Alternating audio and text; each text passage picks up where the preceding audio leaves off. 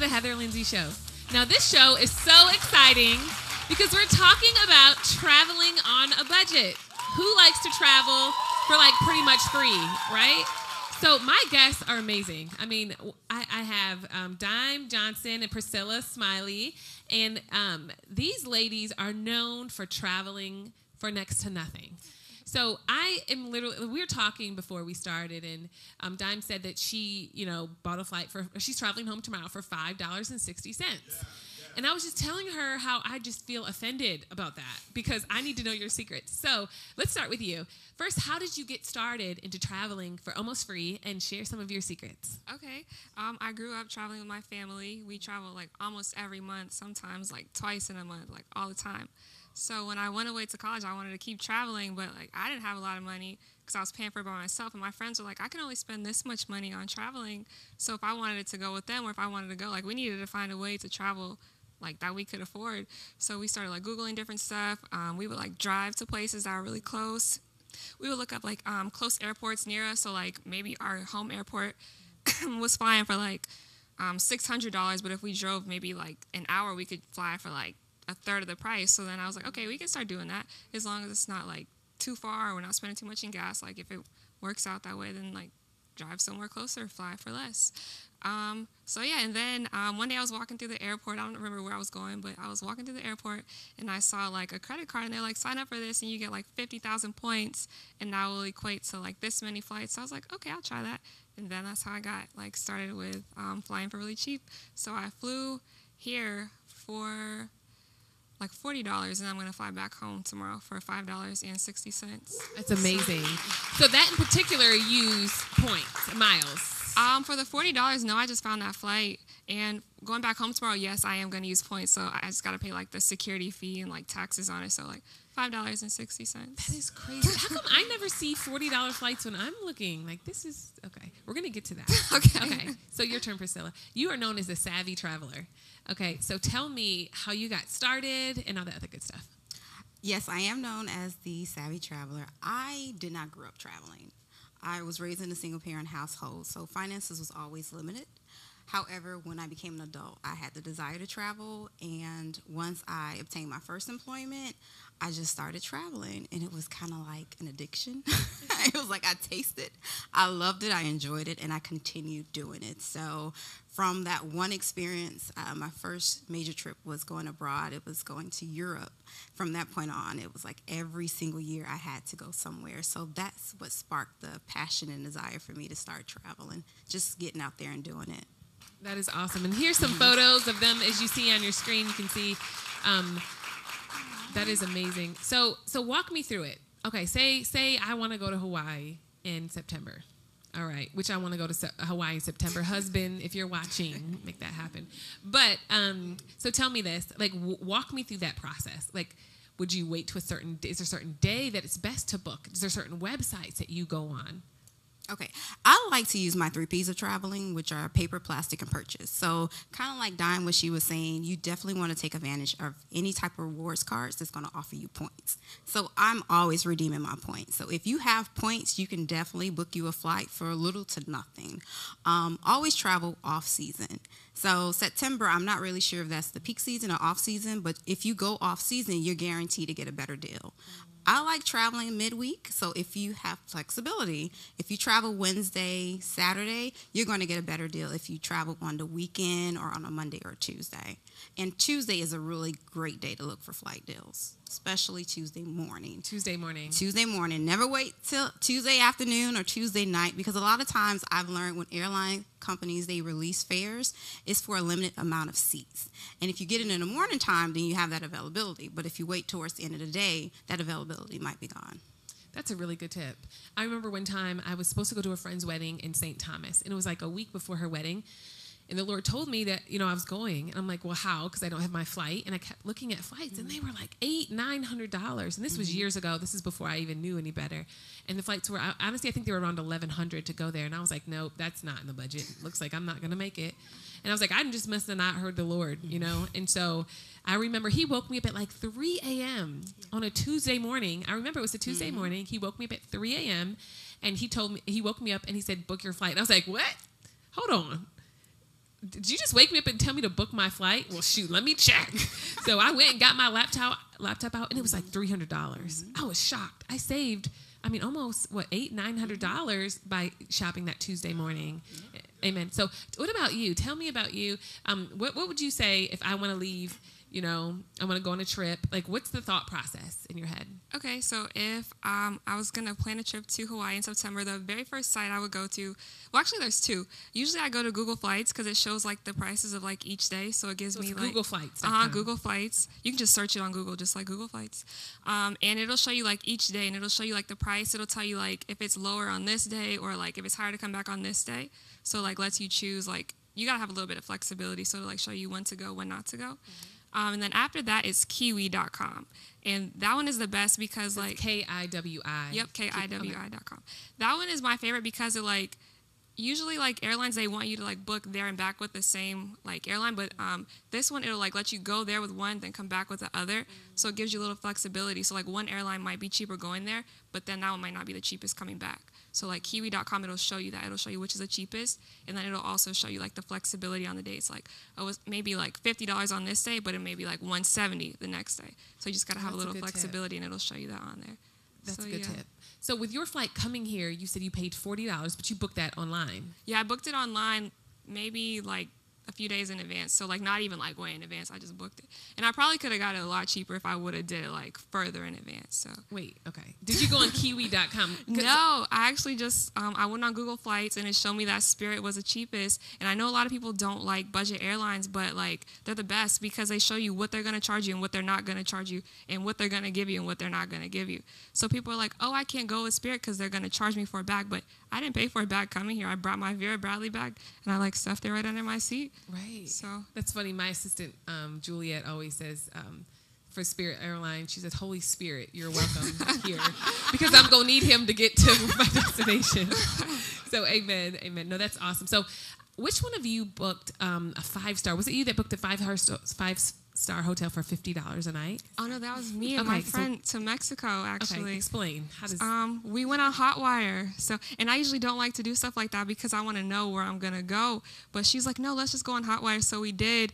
And I was kind of like skeptical about it because I like to know where I'm going to go and where I'm going to stay. So we did it. And like this place, because it shows you like an outline of like the area. If it's like a 4-star, you want to pick places that have like an 80% rating or higher. So I was like, okay, we could try that. So it showed us the area, like other hotels nearby. It gives you a comparison. It'll say like, oh, this one is like the Hilton or this one is like so-and-so. So we kind of Googled it to see like what other hotels were in the area to kind of get an idea of what we were going to get. But that one didn't even come up. So once it came up, it was a Marriott, and it was so nice.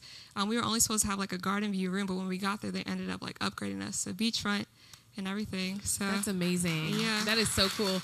My husband is like the guru at this. I remember we were in Dubai probably a couple months ago and we're doing ministry. And I remember we were exhausted and we were very tired.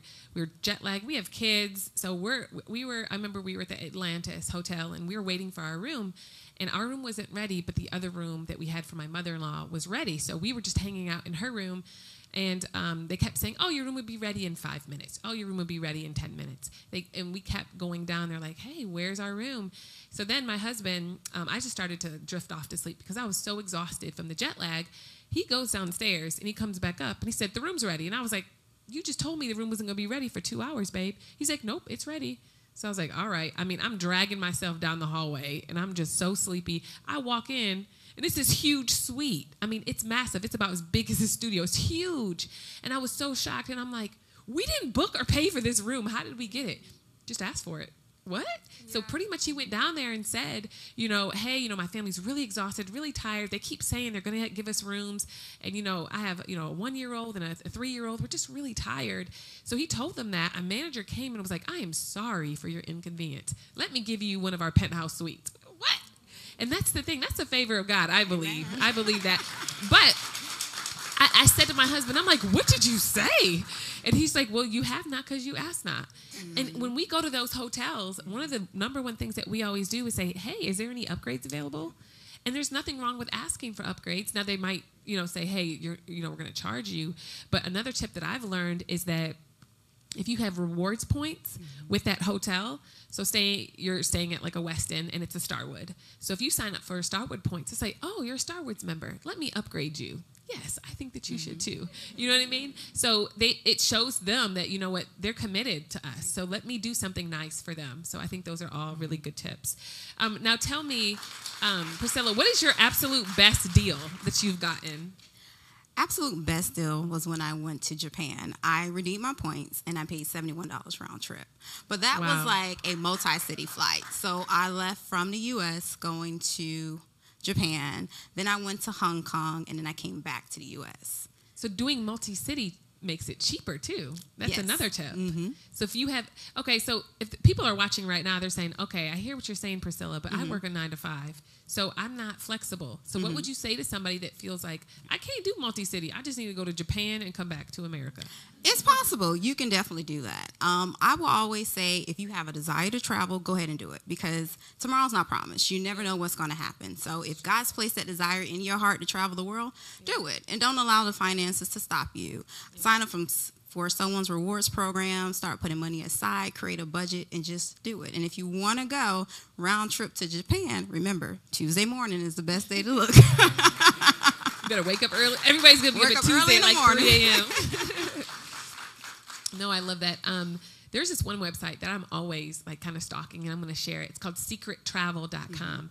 I just got an email from them. I follow them on Instagram too, and I also follow, you know, their blog. But they note all of the best times to travel. Have you guys heard of that website before? So pretty much this morning I got an email saying if you want to go to Venice, if you want to go to Italy, from Atlanta round trip, $326. Right, that's what I said. I was like, ooh. And then they also post the air, like if there's like an error in the flights, they post it so you can get the flight for just a couple dollars, and they may or may not honor it. You never know. I'm not going to say that that's the right thing to do, just be led by the Lord. But, I mean, I think it's really cool because now I'm, you know, married, I have children. I can't just like get up and just jump and go. So if you're single, like, we really have no excuse not to travel the world and do all those different things. And it's cool because the Lord will give you wisdom. And that's what I tell people. What do you think about credit cards? Because sometimes people are saying, okay, I don't like credit cards. I don't want to do credit cards. And I don't, you know, have enough. You got to spend money on the card to get the point. So what would you say about that? I really think it's about changing your mindset, because a lot of my friends, they don't like credit cards. However, you have to purchase your gas. You have to purchase your food. Why not sign up for the right credit card that's going to offer you travel perks? It's all about just changing your mindset. Don't overspend, because you know whatever you spend, you do have to pay off. But just think of it differently. Okay, now let me allow my credit card to work for me. So when I purchase those everyday purchases or make those everyday purchases, I'm going to earn something in return that I can redeem for my flights or my hotels or something like that. That's a really good point. Whenever I tell people that, you know, I actually wrote a blog, How to Travel the World for Free, and I shared some of my favorite tips, but some people were saying, you know, you have a business, so you have to buy a lot of things. True, but I also put like things like my life insurance. My cable is on those reward points. So I think it's good for all of us to go through and check and say, okay, what are the best reward points credit cards that are out there that have low interest rates? And my American Express cards have 0 interest rate because I have to pay it off within 30 days. So I put groceries, food. I mean, we put everything on those cards, and we look up in 30 days and we pay it off. But now we have points that we use to pay for our family trips. So if you're going to do it anyways, you know, but if you're struggling with, you know, overspending, that might not be the route for you. You know, you might need to go on, I know there's Priceline. Have you ever tried Priceline? Yeah. Where you named your own price? Tell me about that experience. I don't use it too often because they don't let you choose like what time the flight is going to be. So you may get like a 30-hour layover. Whoa. So I know you go on the website, you tell them where you want to go, what days you want to leave, and they will give you like an express deal, and it'll show you like the lowest price leaving from that area. But it's good if you are starting out, but I kind of choose not to do it because I want to know like when I'm going to leave, especially if I'm like time constrained, like if I'm going to like a wedding, I want to make sure that I'm getting there in time for it. But no, that makes sense. I've tried to use Priceline before. My friend tried to use it recently for a trip we went on, and they put her in a really bad hotel, and you're stuck. I mean, you've already paid for it. So I like the other website that you used that didn't do that. What was that? Was it Expedia? Kiwi. Oh, Kiwi. It was Kiwi. Yes. Oh, and Hotwire. Hotwire too. And Hotwire. I need to try those. Those are really good. Okay, so tell me what you think about Airbnb. I know this is big craze with so many people using Airbnb, and it's where you're essentially renting out somebody else's place. Now, my niece Danielle just went somewhere and she rented out somebody's, apartment. But she's like, "This is very lived in. Like, look, here's her toothbrush." Like, she was showing me photos. It was very lived in.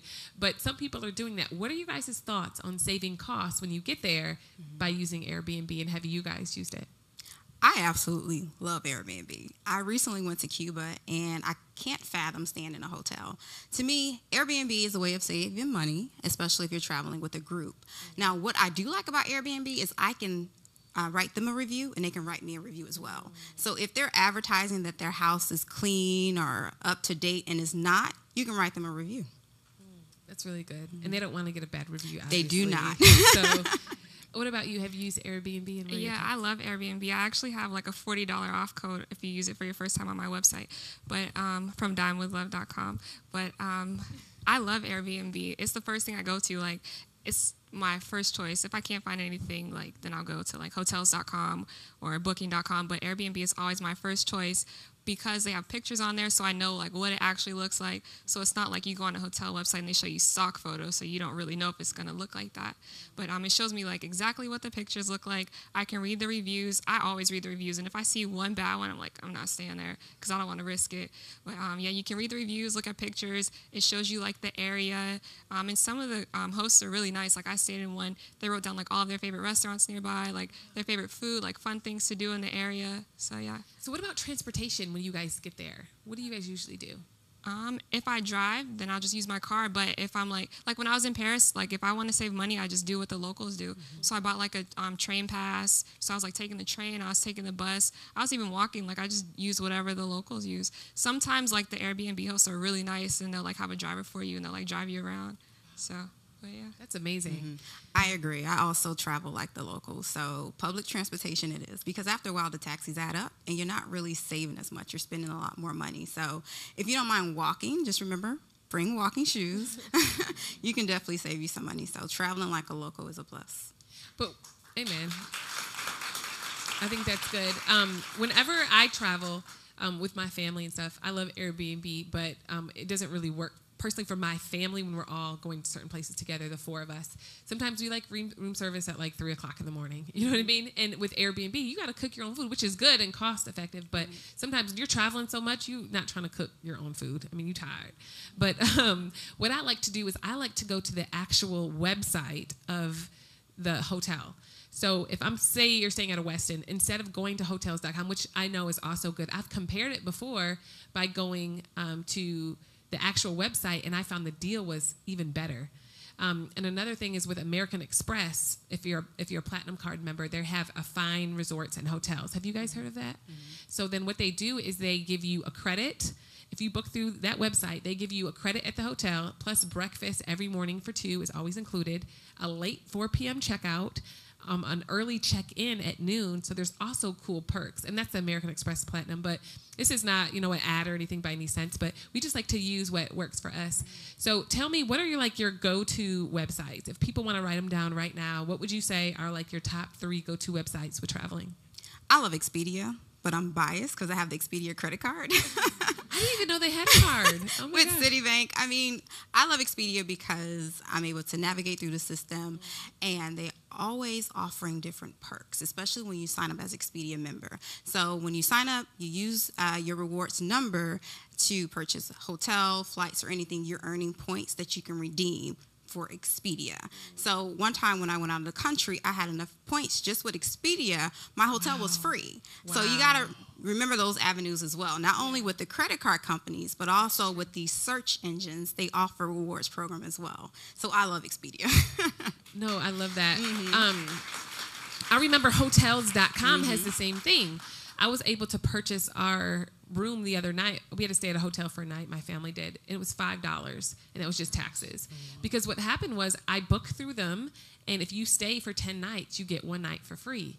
And they just averaged it out based on what you paid for those 10 nights. So I was able to get a 5-star hotel for absolutely free. So I totally agree. What about you?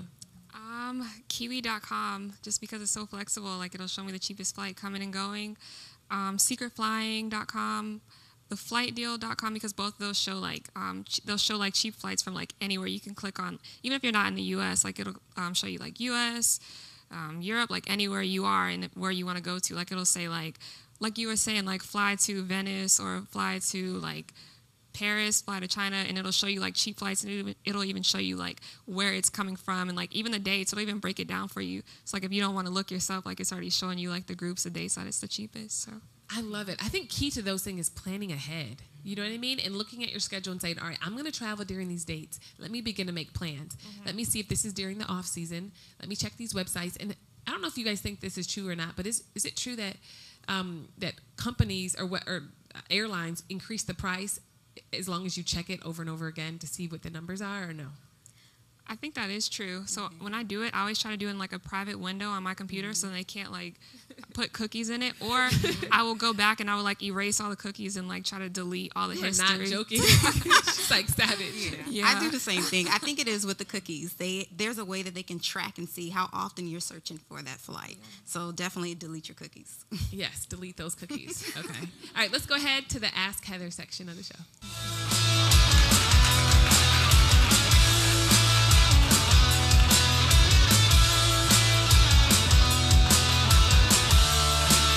You guys, but I'm ready to like go travel. I'm gonna go do my research for this Hawaii trip, but because it needs to be free. But what is the best credit card for rewards that does not limit you to only one airline? It really just depends, because there's so many different cards out there. You have to factor in if you want to pay the annual fee or if you do not. So that's really going to separate what you really want to do. As I stated, I have the Expedia with Citibank, and there is an annual fee, but I love it because I earn like double and triple points certain times of the year just for everyday purchases, excuse me. So when I purchase my gas and my groceries, I'm earning double or triple points. Now, if I got the rewards card that was 0 annual fee, I wouldn't have that perk. So you really have to do your research to see exactly how fast you want to earn these perks and what exactly is your goal. If you just want to travel and there's no set time frame, then look for those credit cards that do not have an annual fee. And if you do want to travel a little expeditedly, then definitely get the annual fee. I love that. No, that's good. With my card, as I mentioned, I love the American Express Platinum, and I also like the Gold card too, because with the Platinum card, I get a $200 airline credit in addition to all these other perks as well. So I found that one works. But what I found for myself that works is it's actually cheaper if I don't just use my miles or my points, but I transfer my points to miles. Have you guys ever done that and found that it was actually better if you just go to like delta.com, or if you go through your credit card, transfer the points over, and then you get more bang for your buck that way too? So what about you? I don't think that there's really like one specific card. I think it depends on like what area of the country you live in. So like if you live in Atlanta, then I think you should get like the Delta card, because like they fly there often and you can earn points like really fast. Like I think if you spend $1,000 and they're going to give you 50,000 points, and that's already like enough to go to Hawaii. Yeah. So, and then if you live like somewhere that Southwest flies often, you need to have the Southwest card, because they fly to like Jamaica, they go to Mexico. So I think it really just depends on like what area of the country you live in. That's a great answer. All right, another great question. Safety tips for a single person, which is real. I mean, are you single? Yes. Are you single? Are you single? I have a boyfriend. Okay, so you're traveling, I mean, essentially with friends or by yourself. Have you guys traveled alone? Yes. Okay, so tell me, what have you found has been a good safety tip? Now, some people are opposed to this, but when I travel solo, I do stay in hostels. Oh, wow. My niece does that too, but it's like $10 a day, right? Some are like $10 a day. And then just like with the different classes of hotels, there's the different classes of hostels. And the reason why I stay in hostels is because you can have that kinship. If I'm traveling by myself, I don't want to stay by myself. And staying in a hostel allows me to interact and meet other people who are also traveling by themselves. So that's something that works for me. How do you find out about hostels? Hostels.com. That's great. There's so many different websites. If you're on Instagram, you can go to hostels.com. You can just type in #hostels, and you'll see all these different hostels that'll pop up. You're very bold, because I probably ain't going to stay at nobody's hostel. I mean, I think that's amazing that how my assistant's like that. I'm like, where are you going? What are you doing? But yeah. It works for me. But money saved on one trip, you can use on another trip. So Look that's at my you. motto. Yeah, I love it. I love it. So that helps you. That's a safety tip for you by staying amongst other people. Staying amongst other people. I don't tend to venture off at night, especially not by myself, because I solo travel as a woman. So you do have to take into consideration the dangers. So if I'm doing something, I'm making sure I'm on a scheduled tour with a group. I don't venture off by myself. Definitely not at nighttime. You just don't go hiking by yourself in the middle of the night. I would not trying to go pray that. in some mountain, I hear. I mean, Jesus hears you from the hostel, okay? Stay in the hostel. All right, what about you? What are some safety tips? I think just like the same things that you would do, like if you're at home, because like you go to the mall by yourself at home, or you go to like the grocery store by yourself. So I just think like the same thing, like be smart, like don't just be like on your phone, not looking where you're walking. Just basically use the same common sense that you would use like going anywhere. So just watch your surroundings. I think the phone is a really big thing. I mean, our security always tells me that. He's like, when you're walking to your car, don't look down at your phone. Look up, be aware, be alert of what's going on. So I think more than anything is we have to make sure that we're led by the Holy Spirit. I think that's the best safety tip, because he's saying, I will protect you, I will lead you, I will guide you, I will show you which way to go. So absolutely, we do practical things, but in letting him lead us. So if he's leading us to a certain place, there's a reason why we're going there. And I believe that travel is great, but I believe that it's a cool way to also reach people with the gospel of Jesus Christ. I think there's just something powerful about, and it opens up your mind, because it makes you see how selfish we can be at times, and especially in America. I mean, I've seen it. I go to Ethiopia and other countries, and I'm like, man, those kids have been working since they're like 3. You know what I mean? And I'm looking at my son at 4. I'm like, what you gonna do? You know what I mean? You need to go to Ethiopia and see how those kids work. So before we close, I want you to share how we can find you, and I know you have a book as well. Yes, my book is called The Secrets of a Savvy Traveler. It is available on Amazon, and it teaches you how to travel the world on a budget. You can find me on Instagram and Facebook at MS Savvy Traveler. Awesome. Do you share a lot of tips and stuff like that there? I do. Oh, awesome. Awesome. Or what about you? You can find me at my blog. It is FromDimeWithLove.com. So FromDimeWithLove.com. And my Instagram is the same as well, From Dime With Love. And I share lots of travel tips, like luxury travel on a budget, basically. So I love that. I love that. I think it's amazing that you guys, especially single women, are taking advantage to travel the world and do all those different things. And we're just praying for you. We're supporting. We're cheering you guys on. And I pray that people grab a hold of some of your guys' tips and start applying them. I know I'm going to start applying them as soon as we wrap this show, okay? Well, I love you guys. Thank you for tuning in. And tune in next Saturday at 6:30 p.m. on The Heather Lindsey Show.